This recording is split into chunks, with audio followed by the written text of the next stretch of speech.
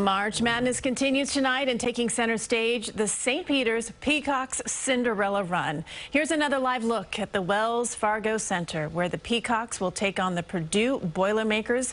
It is airing tonight at 7 o'clock right here on CBS 2. If you listen closely, I think you can hear some cheers going on from inside that building really closely. Got to listen really closely. I'm bent over. I haven't heard it yet, but it will be coming out. Yes. There will be a raucous crowd there, I promise. In the meantime, here at home, you can definitely hear the cheering from across the river of the Peacocks Cinderella Run. A pep rally is set to begin soon at St. Peter's University in Jersey City. That's where CBS 2's Cory James is there live.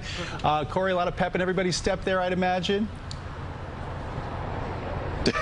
There certainly will be. You know, I heard those cheers, too, that you and Christine were talking about. But this is the place to be tonight. Unless you're in Philadelphia at the game, you can imagine a lot of excitement inside the gym at this pep rally, which is scheduled to take place at 6, just an hour before tip-off. But take a look at this video. You might remember over the weekend, last weekend, there were a lot of people, a huge crowd here at St. Peter's University for a watch party. This is where family members, you had fans and people from all over the community who came out to support the Peacocks. But people know coming out tonight, the energy will be different as the Peacocks take on Purdue in the Sweet 16. For the players, they're cool as cucumbers, and I love it. But for us, we're hyped. We're overexcited, so very excited. And they're going to win tonight. She wants to see it.